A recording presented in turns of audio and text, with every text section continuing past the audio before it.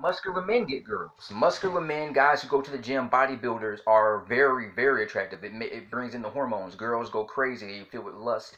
You know, these guys are able to pull women with their muscles and they're big, especially if they're big and strong. You know, I seen guys who are like 5'2" and they were able to get women because they were just women are attracted to like heroic. You know, Hercules. Hercules was a big, strong man.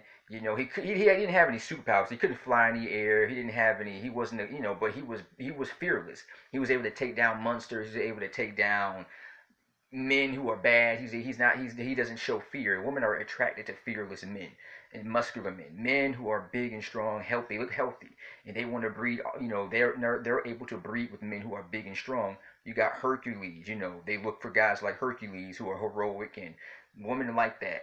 You know, so yes, women are attracted to guys who are bodybuilders and they're big and strong and confident. Women are attracted to that instead of the guys who are like wimpy.